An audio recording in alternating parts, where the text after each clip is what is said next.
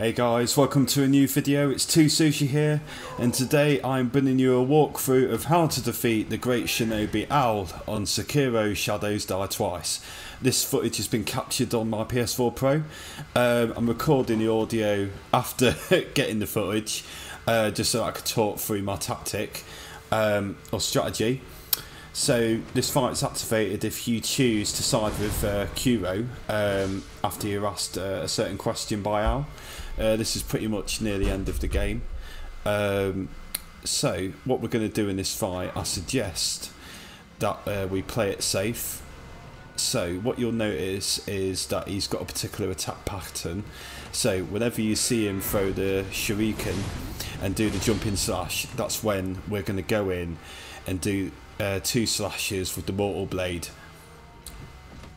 There we go. So as you can see, and then we're just gonna jump back. You'll sometimes get hit when you jump back, but yeah. So as you can see, get to the other side of the map, just wait for him to run at you, throw the shuriken, and then mortal blade twice if you can. If you leave it too long, you just need to judge it really. If you leave it too long, just do 1 slash and then jump back. So as you can see, he'll keep running after you. He'll do a lot of slashes, but a lot of the time he will throw the shurikens, and when he normally does that, that's when you want to leap outside, step away from that jumping slash, and then literally, there you go, run around it, go in, there we go, and it's just rinse and repeat. This way, it'll take a bit of time, but this is the easiest method I've found. Because if you're going to go in to the thick of it, just deflecting and defending, he'll just overwhelm you. Even with, you know, obviously the life bar that I've got and the attack power that I've got, which at the time I think was 8. I think you can only get to the section once you've got the mortal blade, but yeah, this is the best offense against him. So yeah, you'll end up running away from him a lot, but oh yeah, see, I made a bit of a misjudgment there. So yeah, you want to make sure that you're at one of the corners, shuriken, slash, go in, oh, get 2 slashes, jump back. So as you can see, there's a pattern to my movements.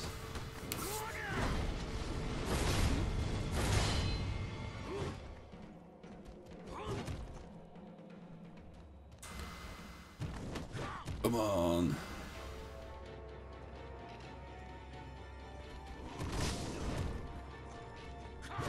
You just want to be careful because the camera can get a bit funny when you go against some of the, obviously the fencing and the walls.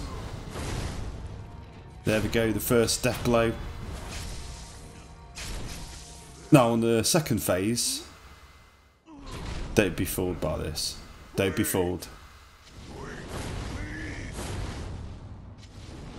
See, there we go. See, I fell for it.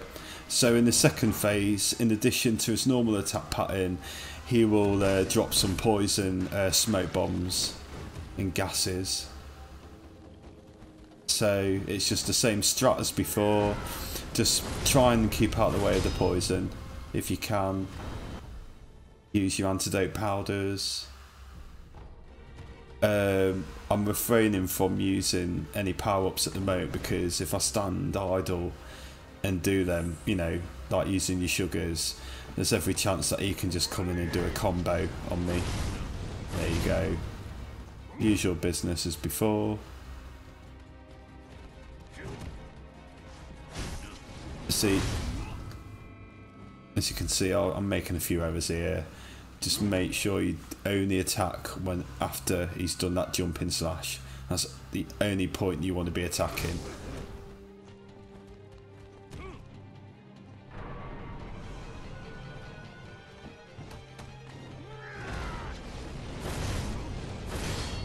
See that mortal blade, that gets some big damage on him.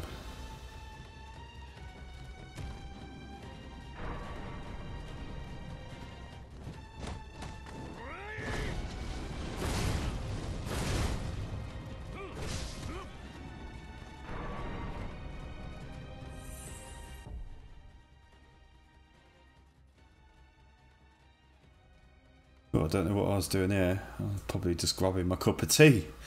Oh, there we go. Come on, there we go.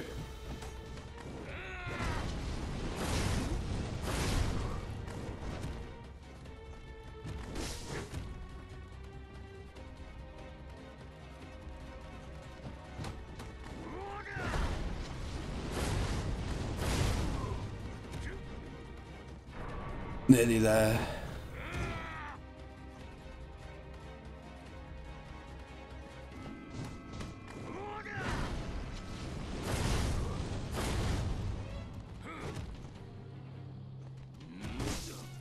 Oh, God, by the skin of my teeth.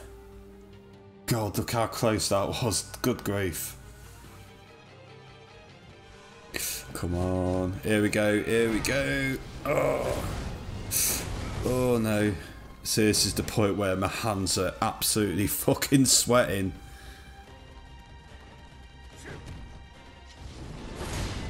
Oh, fuck it. Get. Anyway guys, there you go. I hope you enjoyed the video. Leave a like, subscribe. Any comments are appreciated. And I'll see you in the next video. If there is a next video. That's my boy. See you later.